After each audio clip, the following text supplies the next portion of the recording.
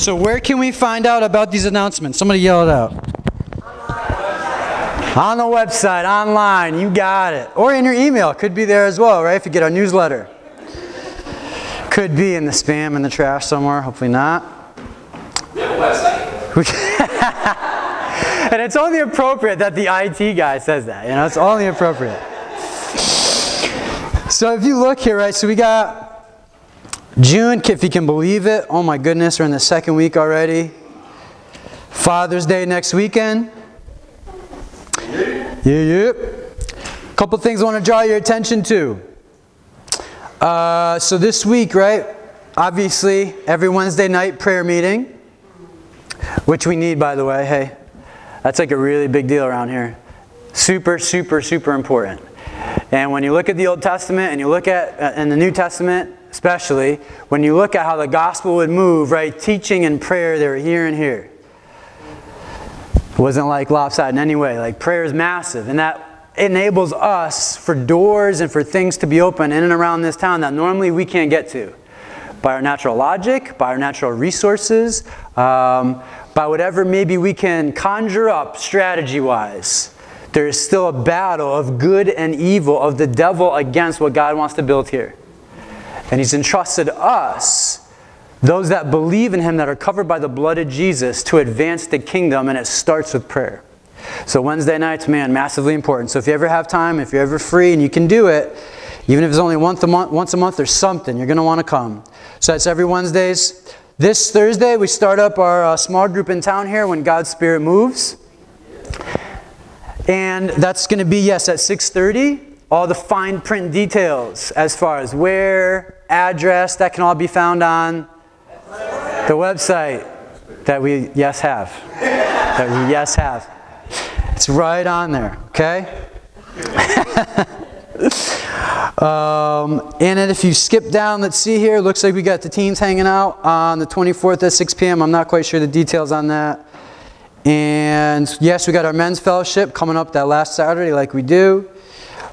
Business meeting at the end of the month. So we try and do those right quarterly, to where we'll just talk about our facilities, our finances, overall vision, what's going on. So it's basically just a family meeting.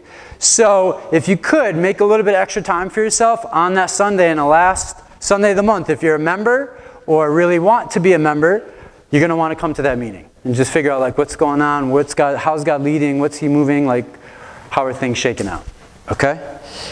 And oh, the other thing I wanted to let you know too is, so for those that serve on Sunday mornings, because Grace Lutheran has, their time starts later, right? So we got a little bit of that overlap, right?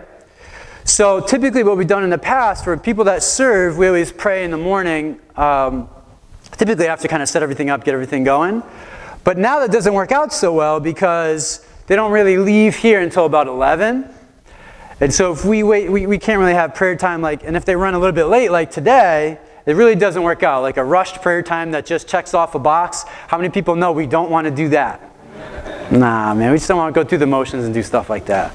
Right, so we want to dedicate some time to it. So when you are serving on Sunday mornings and you do want to pray, even if you don't serve, but you want to come join prayer time, we're going to do we'll say 10:35, 10:40, because volunteers are typically here at 10:30, so if they're running a little bit late, that way that accounts for that. So 10:35, 10:40 next door.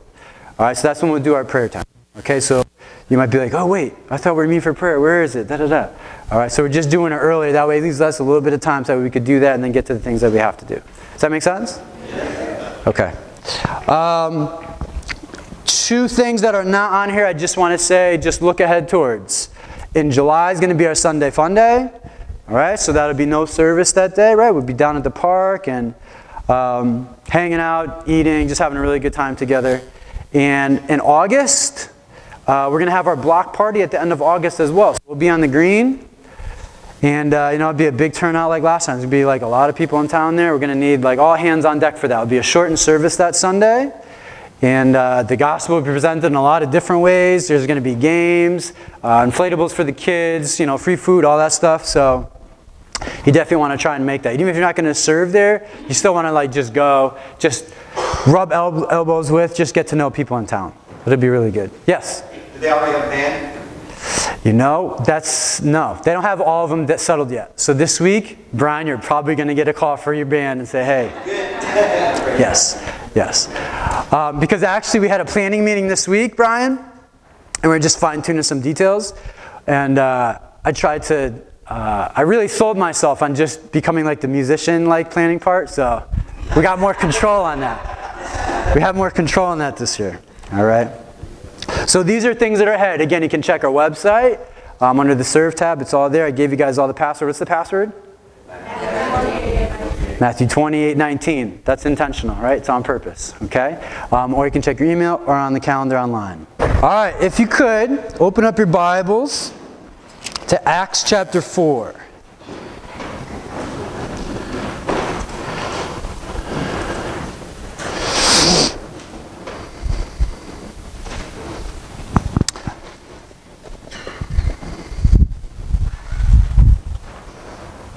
So, Spirit of God, I just pray that whatever we talk about in our brief time that we have together, that it would be your words just guiding all of it. And I just pray, Father, that you would help shed light, teach us about how you operate, about what you're like. We allow you, Holy Spirit, the ultimate teacher, to teach us, to guide us, to inform us, to equip us. We know that you're speaking, and it's our heart's desire to want to listen. To embrace transformation that you're doing in each of our lives. And I thank you for that good news of transformation. And I just pray, Lord, that as we hear your voice, that we'd be sensitive to it, and that we wouldn't dismiss it. And this is just not a time to be more educated or even more inspired. We want it to lead to change, Holy Spirit. And I thank you that you can help us do that. You will help us do that. You never give us a goal and have us go somewhere without also offering to equip us, help us, and carry us. So we love you. And we ask that you bless this time. In Jesus' name, amen. All right, Acts 4. So here's what I want to do. I'm going to ask you a question that I just want you to think about. And we'll sort of revisit back at the end, okay? So we're in chapter 4. We're going to pick up in verse 32. And your bulletin there says we're going to stop at verse 11, but we're actually going to go to verse 16. But I want to read you this question, and then just think about it. I want you just to think about it. Let me see how I wrote it down. Okay, so it says, are there certain things that we could do or not do that would contribute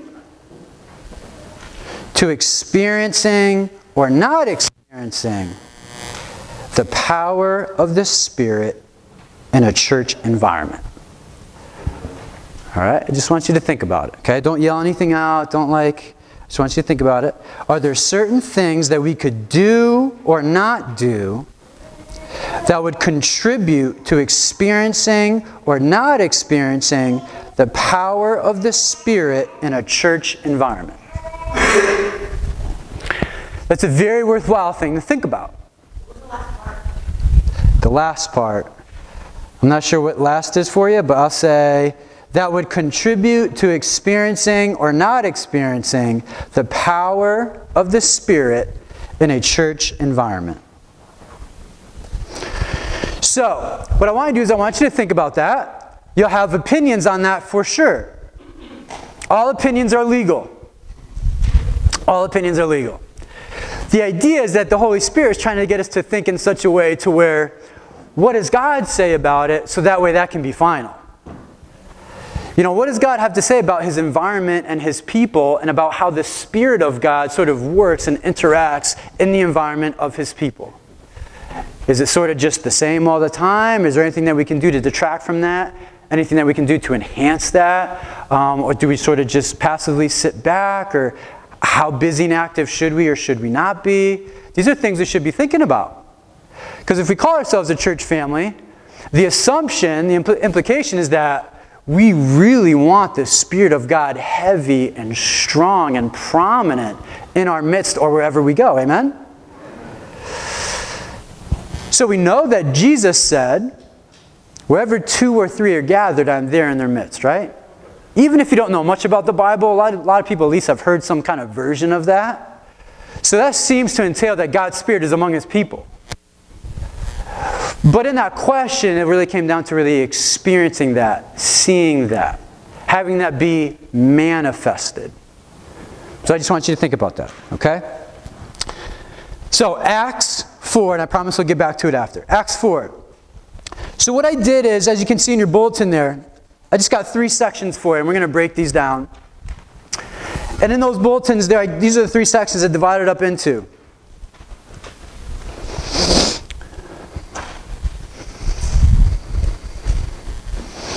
We have the environment, the deception, and the fruit. So those are 3 ways that we're going to look at this passage. So if you don't have a Bible out, you're not following along, you're definitely going to want to. You're going to want to read and look at and see what we're pulling out of it. I'll have some slides up here too.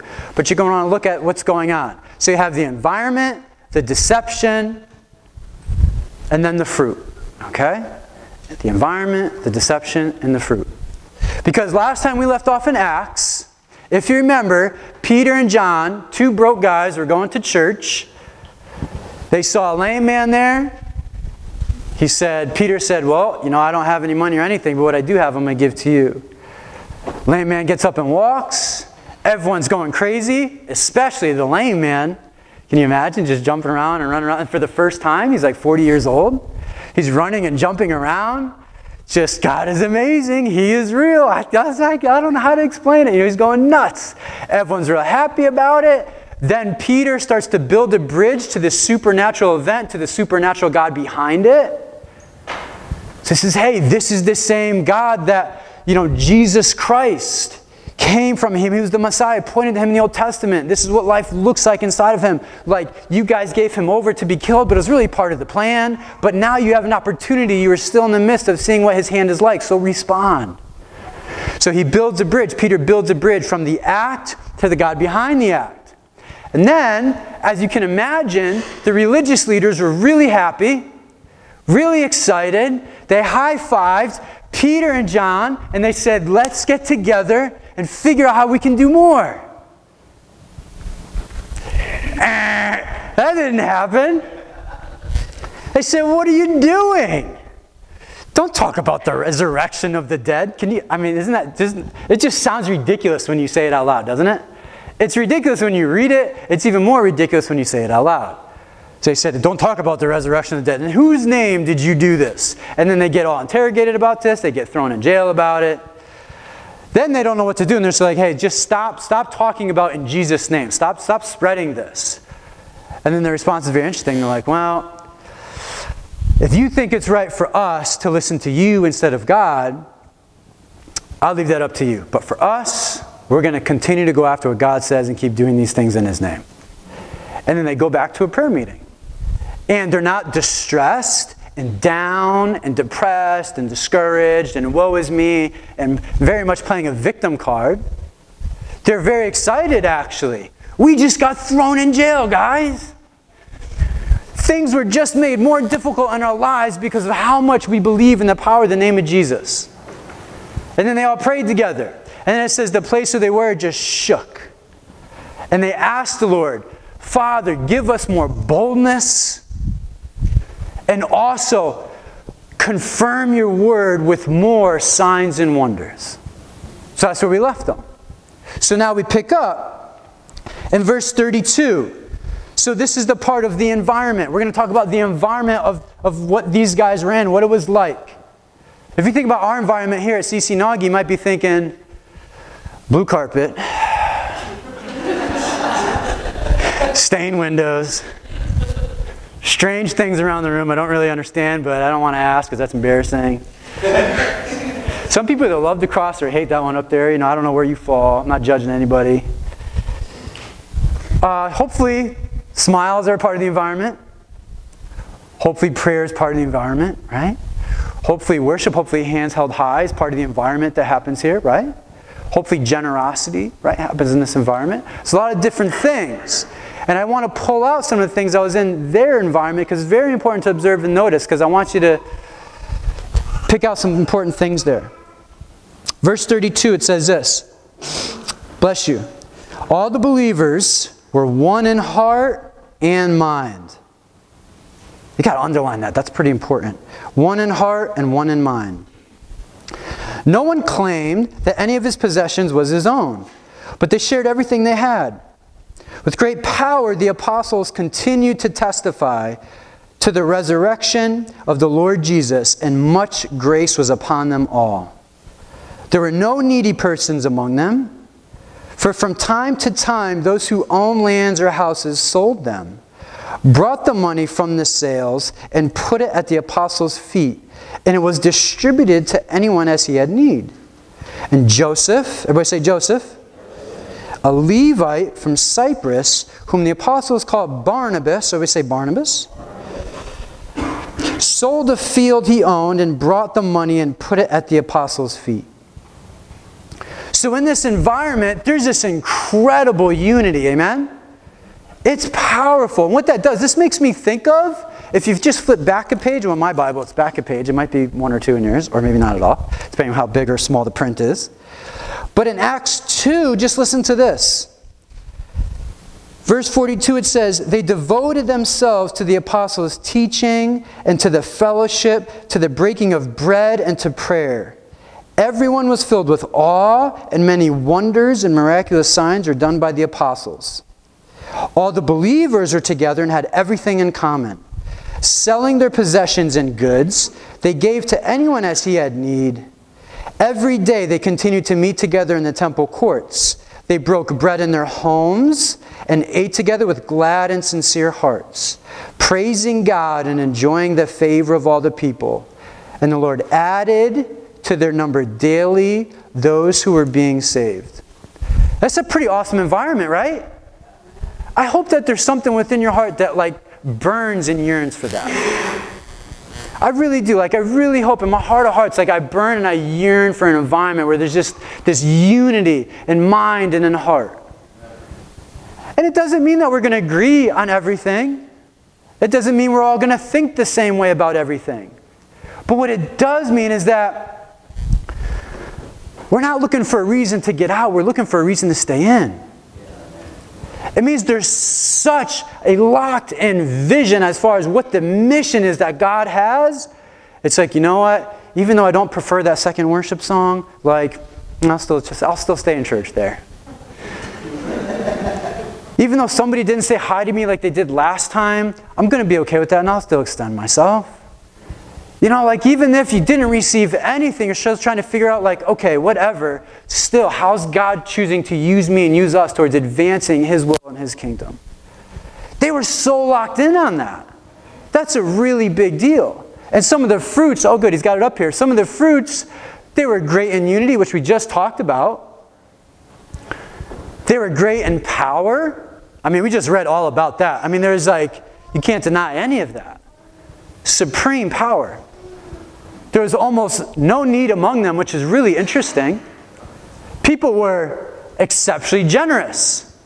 It's people recognized what was going on was not ritualistic and just religious. There was something supernaturally different about them. And people are I'll sell my estate, I'll sell what I have, just lay it before you guys, just do what you want. I don't even care. Just go ahead and do it.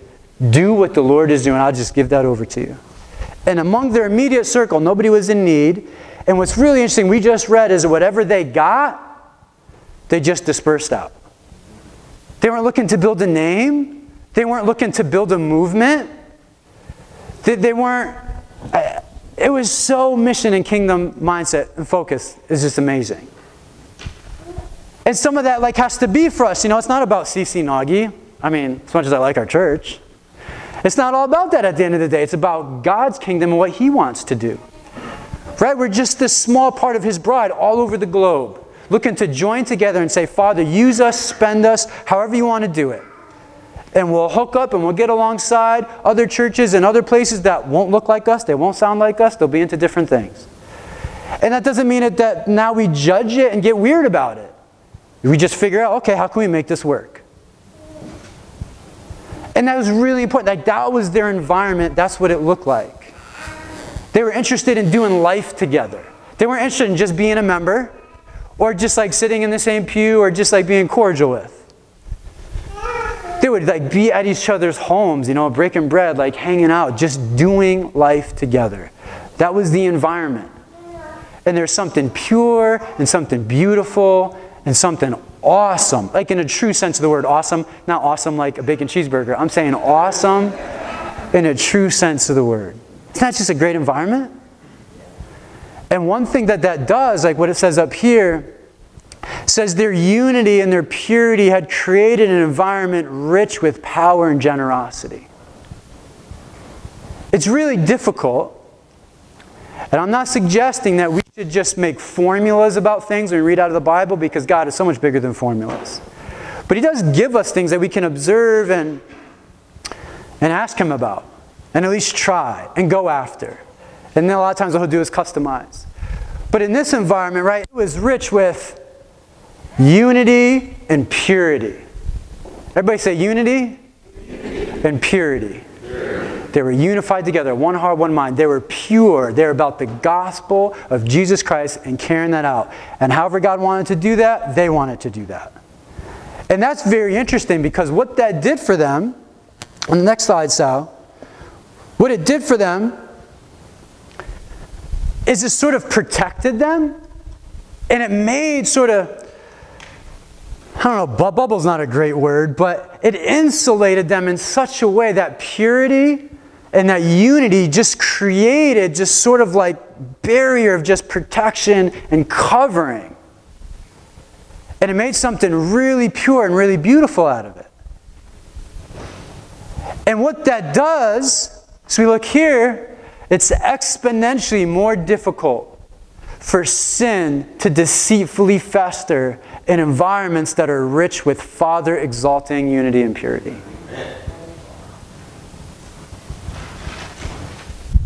It's still going to try and sneak in there and have its way.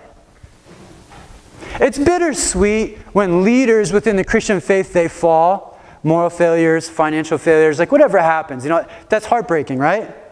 Should be heartbreaking for us. Like, that's our brother and sister, and for whatever reason there was issues there, and it played out how it played out. And most of us are never next to the situation, so we don't know all the details.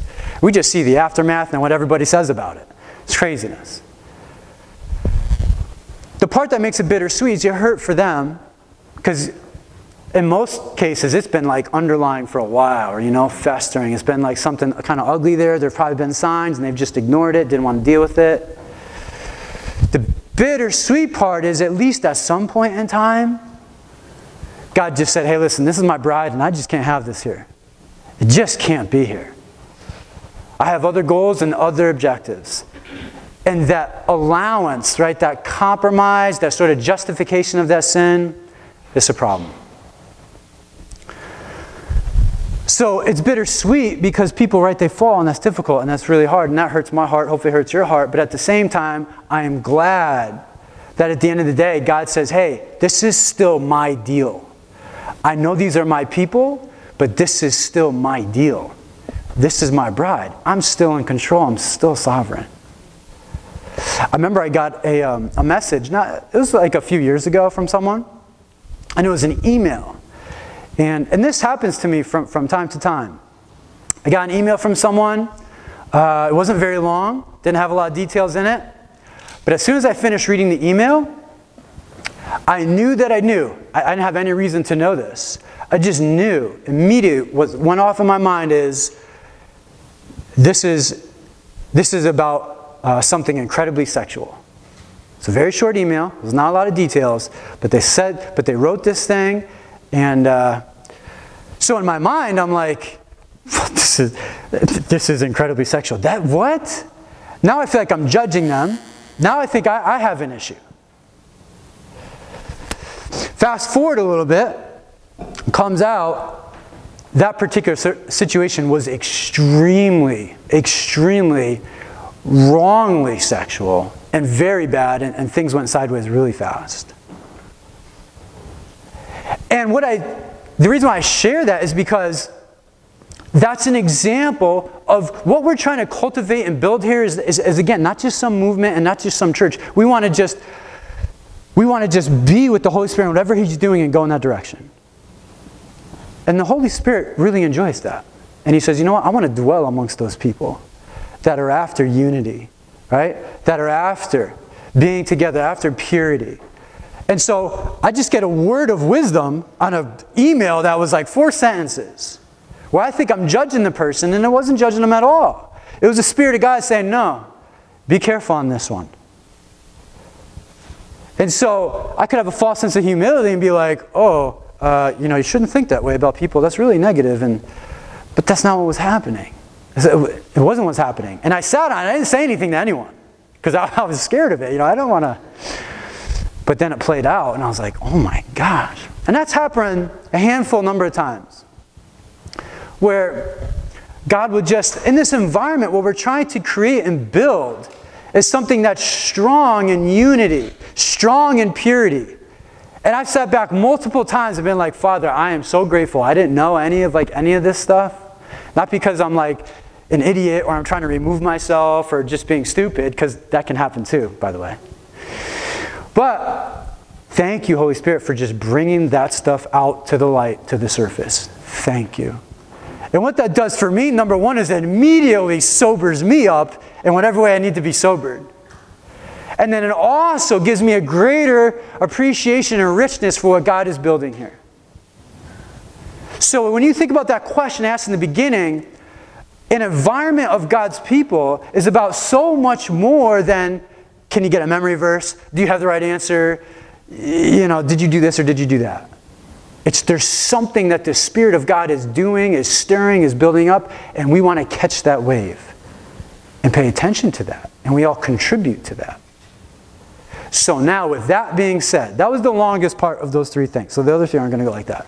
But I just wanted to try to do the best that I could, because like we said last week, when we read this, like right now, we're trying to figure out what Luke was saying when he wrote that. I'm not interested in trying to tell you like what my best opinion on this is. I'm trying to share the best that I could. If Luke was standing right here, I would read through all this stuff and be like, Luke, here's what I think. Is this what you're trying to say? And in my heart of hearts, I hope he's saying, you know what? Yeah, that's fairly close. That's pretty good. I really hope he's not like, what are you doing, man? Like, and then do a sermon on it? Like, that's crazy. Right? I want to understand what like Luke was saying, because the Spirit was guiding him and drawing him through this. And hopefully that's where your heart wants to be. So it's not just so much what can I get out of it. It's what was the Spirit, what was His main intention, and then what am I pulling from that? So now we see this environment that was created where they're just unified and it's pure and they're very giving and with one another. And let me also say before I move on, I don't think ultimately at the end of the day, some people might think, oh, then that means I have to sell all of my stuff and give it to the church. I don't think that's what Luke was trying to say. I think he's trying to give us a picture of what it was like at that particular moment, and they were embracing what the Spirit was doing in that moment. That's what the Spirit wanted to do that. And He wanted them to literally just share everything, have people lay it at their feet, and that's just the way they're functioning. If God brings us to a season where we're called to share all of our stuff and give all our stuff to the church, I mean, geez, that's like hard to even think about, but I guess we'd have to go with it. That's hard to even sort of conjure up, because that's not the ultimate end goal. Like God's not saying, see, give all your stuff away. He's painting a picture of what the environment was like. And it's important to pull that away. So then now, this will make more sense, hopefully. Or you just might be more confused. Here we go. So, in chapter 5. Now a man named Ananias, together with his wife Sapphira, also sold a piece of property.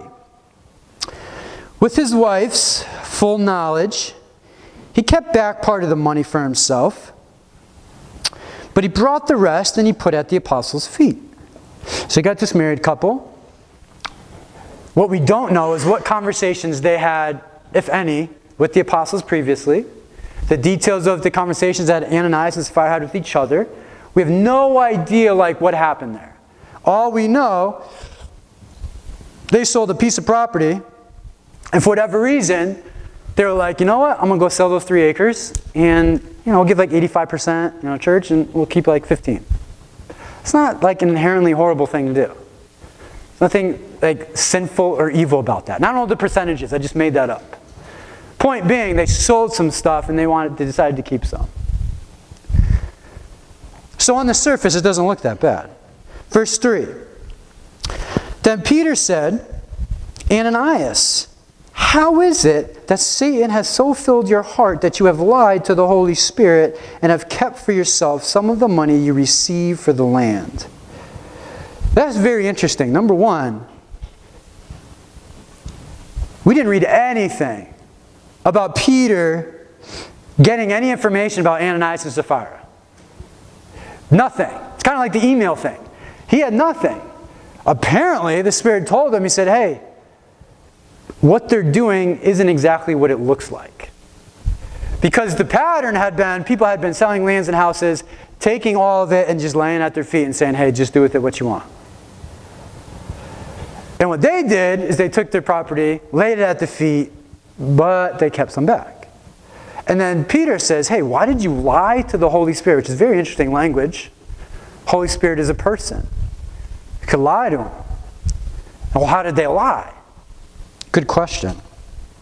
Verse 4, didn't it belong to you before it was sold? And after it was sold? Was the money at your disposal? What made you think of doing such a thing? You have not lied to men, but to God. In other words, Peter's saying, hey, listen, man, like this was your stuff. You didn't have to do this. You know, like we weren't at your door saying, hey, we need your property. We know it's up for sale. You should really consider giving to the, Peter, John, and Apostles Club. Like, they weren't doing any of that. And that's the purpose of his questioning like that. He's saying, hey, this was yours, and then it was your money afterwards. Like, why did you decide to do it this way? Why did you lie about it? Verse 5, when Ananias heard this, he fell down and he died. And great fear seized all who heard what had happened. Yeah, I bet. Then the young men came forward, wrapped up his body, and carried him out and buried him. About 3 hours later, his wife came in, not knowing what had happened. Peter asked her, tell me, is this the price you and Ananias got for the land? What a loaded question that is. Yes, she said, that is the price. And Peter said to her, how could you agree to test the Spirit of the Lord? Look, the feet of the men who buried your husband are at the door, and they will carry you out also. At that moment she fell down at his feet and died. Then the young men came in, and finding her dead, carried her out and buried her beside her husband. Great fear seized the whole church and all who heard about these events. Excuse me. So this is the deception part. The lie, the deception. And that's why I titled the message called Exposed, because they literally just got, everybody say exposed. Exposed. They just got exposed. So a couple things. One, like, who hasn't maybe not told the truth about what they gave to a church? That's not the first time, nor will it be the last.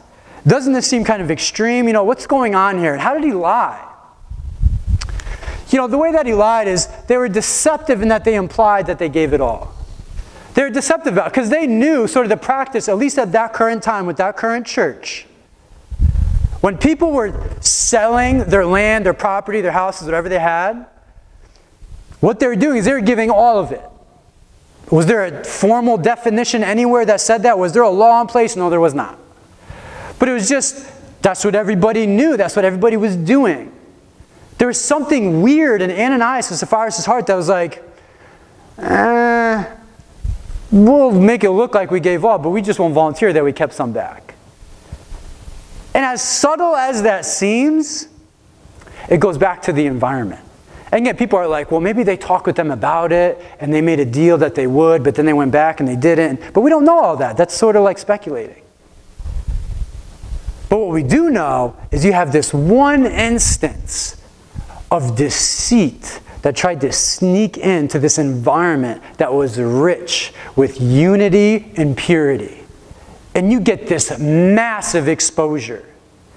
Can I suggest to you that that environment that was rich with unity and purity it was like this super white cloth and just this little drop. Or like one time we like stained one of those up there. I got in trouble for that, by the way. During communion time, get some grape juice on that. It's like all you see. And it's like that situation. It was so, like there was so much, everything that was like of the Lord was so good and so right in that. And then the enemy, of course, tried to work his way in with a little bit, not even like horribly bad, deceit. The Holy Spirit said, nope, we're not having that here. Not right now. And here's what's interesting. I just want you to think about this. I put 2 Bible passages up there. You should read them this week and check them out. Old Testament, Leviticus 10 and Joshua 7. Because it's like, why would God do this? It doesn't seem like the punishment really fits the crime. It seems really extreme. And if you think about church like now, I mean, how many people are like looking a particular way and not living it in their own personal lives? And God doesn't kill them immediately on the spot, most of the time. Let me just suggest something to you from the Old Testament. There's something about God and in His nature. What He has done a lot of times through history is when things are being done for the first time. So when God gives the law to the Israelites, to Hebrew, with Moses for the first time. When He sets up a kingdom for the first time, with Daniel. When it's the first time of things being done, first time the church is really coming together. In our Bibles there, in verse 11, that's the first time the word church is used in the book of Acts. First time. The first time these things are happening, it's almost like God is really making a statement like, hey, when I said this, I meant this. And in those passages there in Leviticus 10, again, it wasn't something super awful. God said, hey, here's how you're going to give sacrifices to me. The Levites are going to do it. You're going to do it a particular way. And if it's not like that, you're going to die. And sure enough, somebody went to the altar. They went to do a sacrifice. It wasn't the way God said. And the wording in the Old Testament is it was a prohibited fire is like what they call it. Unauthorized fire. That's what they call it. Unauthorized fire. They did the sacrifice. It wasn't right. Bam, they died on the spot. It was Aaron's brothers. Well, that seems severe. I don't know what to tell you. God is God, and I don't know. He goes in harsh ways sometimes. Then in Joshua 7, God told Joshua, hey, listen, go take that. I'm giving, that area to you. Go ahead and go take it. They sent some spies out. They checked it out. They said, oh, okay, it's not actually as big as we thought. We're actually going to cut down our army. Let's go in there. We'll take it. We got the Lord's favor behind us. He's been delivering this into our hands.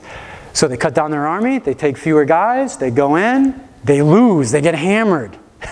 Joshua comes back. He puts sackcloth on. He's got ashes over his head. He's crying before the Lord. And God's saying, well, yeah, the reason why you lost is because when you took the previous thing, I told you not to take their idols, not to take their gold. I told you to get rid of all that stuff. And someone in the Israelite camp kept it, and they still have it. There's this thing about God's nature. When He says something, He means it, even if we're not disciplined in the immediate moment. And I think sometimes when we see the discipline happening, quick, fast, and in a hurry, it's like, whoa, you can't do that. It goes against what He's like. I don't know about that. He's supremely righteous, holy, amazing. That stuff doesn't go in His presence. It's actually kind of odd that it would take a little while for stuff to sort of be dealt with. And the reason why it's kind of odd sometimes is because there's this thing called grace. And there's this thing called love. And He's pretty long-suffering. Waiting for people to repent. Waiting for people to change. Waiting to create opportunities where people will just, listen, respond to my voice now so you don't get exposed later. He's waiting for those things to happen. And in this moment, we see, wow, that was heavy duty. So then this third one, look at the fruit. Verses 12 through 16.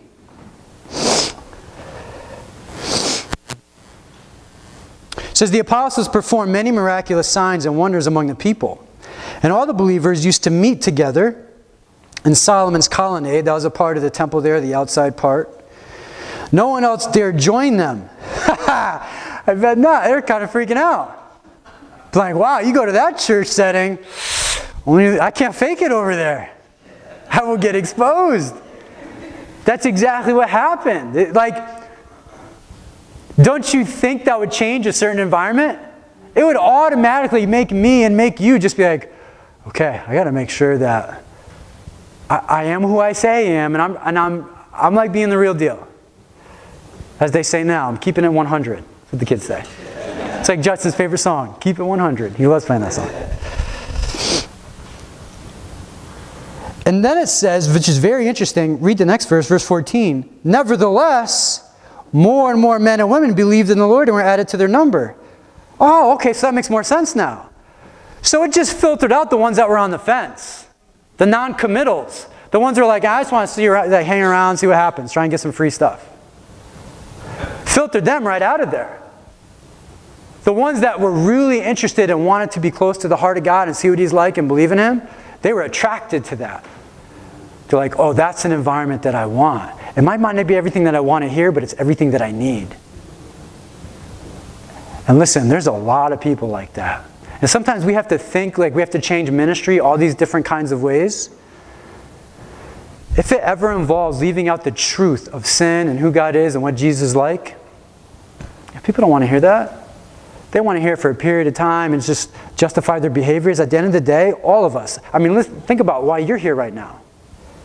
You're here right now because you honestly care about what God thinks and what He's like, and you want to go after that. And you don't want it sugar-coated. Like, you want the real deal. Amen? Amen. That attracts you.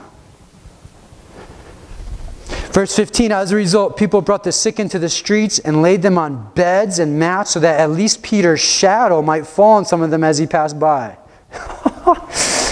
It doesn't tell us like if they got healed or not, if the shadow did go on them. I don't know. But it's pretty interesting that they would be doing that. Maybe they had a couple like that worked out, I don't know. But again, it gives us a sense of the environment of what the power was like. Verse 16, crowds gathered also from the towns around Jerusalem, bringing their sick and those tormented by evil spirits. And all of them were healed. Wow, this is awesome. So this last part is the fruit. Sorry, you got that slide, the fruit slide? Here's what happened here. They increased in believers and they increased in supernatural signs and wonders. That's the fruit of an environment that chooses to put unity and purity in high places.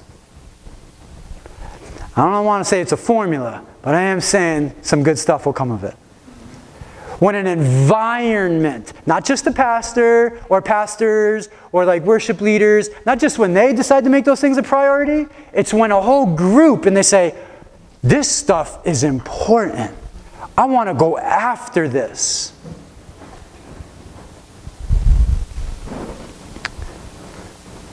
So this all kind of boils down to what we would call in this day and age, integrity. Integrity.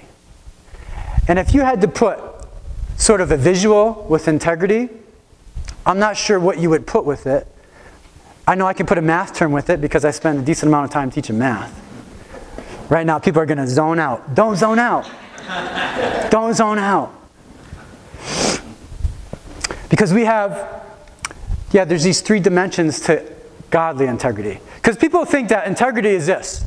Hey, I'm the same with you and with them and with everyone. Partially true, got a little bit of a problem with it. The problem with it is you could just be a jerk to everyone. So, okay, great. Like you're keeping it real with everyone, but everyone can't stand you. That's not what we're doing. I just speak the truth. Yeah, well, think of a new way to do it. And it's just your version anyway, so come on. Right, so godly integrity. Because it's really interesting, Jesus said, blessed are the pure. This is Matthew 5:8. Matthew 5:8. You can write it down, check it out later. Blessed are the pure in heart, for they will see God. It's one of the only Beatitudes, where you're going to actually see God. His presence, His purpose, His power, His peace. His presence, His purpose, His power, His peace. The pure in heart get to experience that. So when it comes down to godly integrity, back to math. When you think about integers, you guys remember the word integer? Trying to forget about it. Thanks, Pastor, for bringing that bad up. So integers, all it means is whole. It means whole. So if you don't remember, integers are part of the number family that have positive and negative whole numbers. And 0 is actually also in there. But whole numbers like 1, 2, 3, 4. You can help me with this, right? Come on. She's with me. Let's go. And Sal up top. Bam. There it is. Whole, right? It means whole. And so what that means is, if in a whole sense of the word, that means my whole life, I'm the same person. In other words, I don't want to be one person right now in front of all of you, and then be another person later, like when I'm with Julie, and another person later when maybe I'm with like some people that I know don't really care about the Lord, and then another person when, with a senator or like whoever. It shouldn't change. I should be, and no matter what sphere or people group I'm around, I should have some integrity. Have some integrity, the whole part, and so should you. So you shouldn't change from group to group to group to group. Oh, I'll gossip and say some stuff over here because I'm with them and they like that, but then I won't over here because, then, that's not allowed. But then over here I'll do this and do that, and with my coworkers I'll say this, and oh man, that just jacks stuff up. That just totally assaults all that unity stuff we just talked about. Just kills it. So then authentic. Another dimension is just being authentic. And being authentic is just like, hey, what you see is what you get. Being transparent. Some people are just so fearful of that. And a lot of people is because they just don't like who they are. And they're afraid if they let other people know what they're like, they're afraid they're not going to get liked.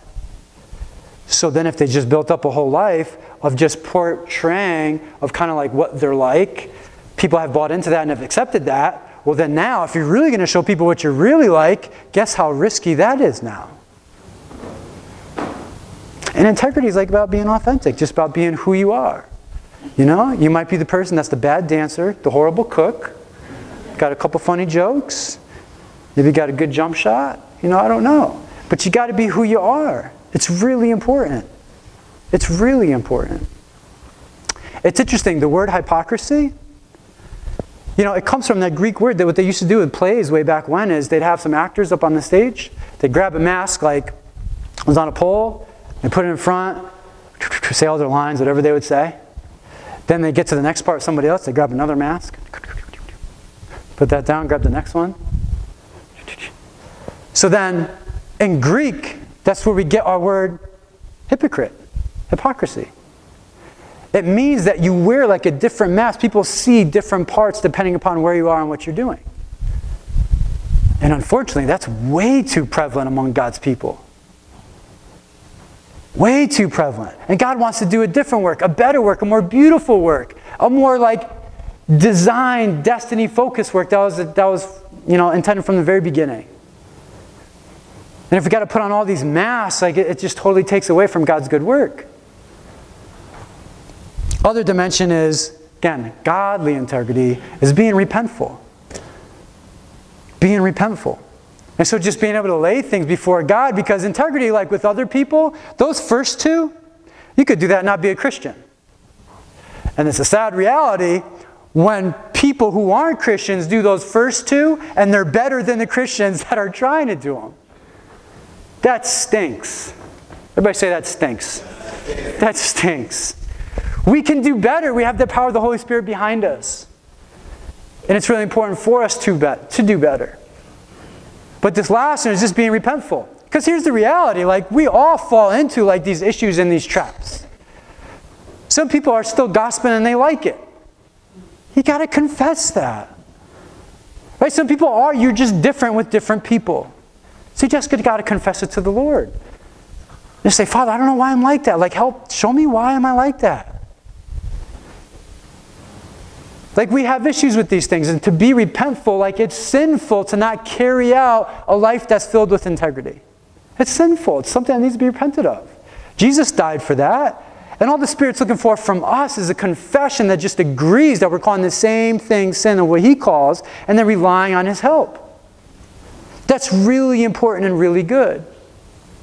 But there's a weird thing that just blows through the church where it's like, oh, you better have your smile on, and you better like look nice, and don't be a mess in front of the church family. Like, don't go to church if things are really bad. Do you see how that white glove mentality really jacks stuff up?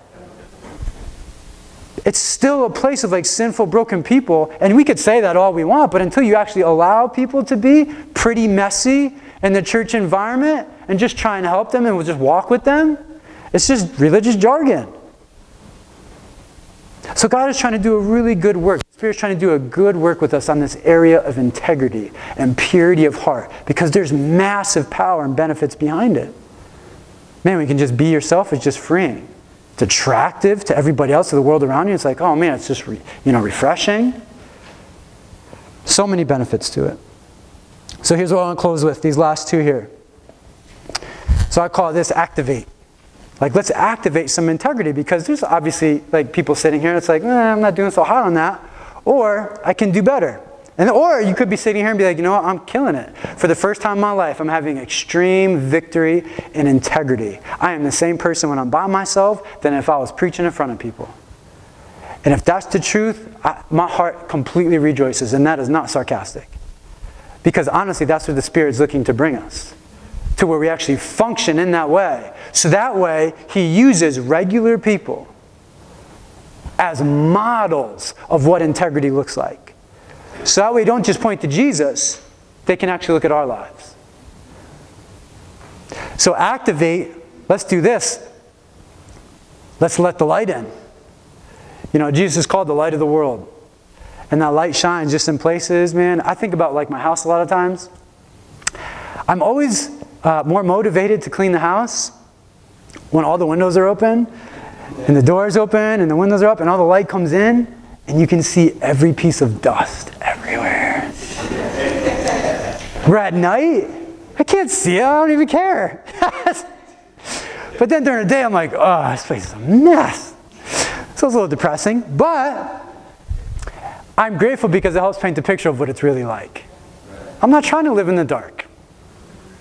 Maybe some days, but for the most part, I don't want to stay there. And that's what it comes to with integrity. God is just asking for people just to be pure in heart. To say, listen, the inside of you is what I look at. That's what the Father's saying. The inside. I'm looking at the inside. What you're really like. How you really decide things. The inside is what we live in a society where the image is everything. Everything. Reputation, everything. And God's talking about integrity and character. He's saying, build on that. And the rest of the world, it's like, oh, how do I look, and how do I dress, and how did it sound, and you got to take 4 different selfies before you actually post the one that you like. You know, it's like all this weirdness. I'm not saying don't have fun with your selfies. What I am saying is there's an unhealthy balance of image and reputation and perception. And the Spirit of God has been saying the same thing. He's been saying since day one. He's saying, hey, listen, I want the core inside of you. Just give that over to me, and I promise, you're never going to regret that. And when I make you beautiful, it's starting from within here, and you're never going to have to fake it another day of your life. God, that's such good news. And that's just waiting like for us as people. And so when we choose, to get alone and just be with the Father and have Him minister those things to our hearts and to our lives, I'll tell you what, you approach and you live in your world in a very different way. And it doesn't mean you won't have issues and difficult things to deal with. But it does mean they don't wreck your peace and they don't sabotage what God is building. And it changes your perspective completely. God doesn't expect us to be perfect, but He does expect us to be honest. Everybody say facts. Facts. Facts. Word up. Last one. Let's leave a legacy that lasts. Let's leave a legacy that lasts. Because the thing with the thing with integrity, you can start right now today. And, like when everyone comes to the Lord, they got all kinds of baggage and things in their life that it hasn't been real integral. Integrous, that's not even a word, but it's not rich in integrity. It's just not. So then you come to this God where that focuses on the inside and in purity in heart, and it's like you've been jacked up for so long. How do you even do that? The reality is you just take advantage of today. And you just try to be like as honest and forthcoming and authentic and real with people as you can right now. So when you got issues with someone, you bring it up with someone. Well, I don't want to. It's going to be a fight. And it's going to da-da-da. Well, you might be right about that. But get some prayer under it first, and then just go do it. If you owe somebody some money, go pay them back. Don't live in debt. Don't let that be like your slave. You know, like if you said you're going to be there for someone, be there for them.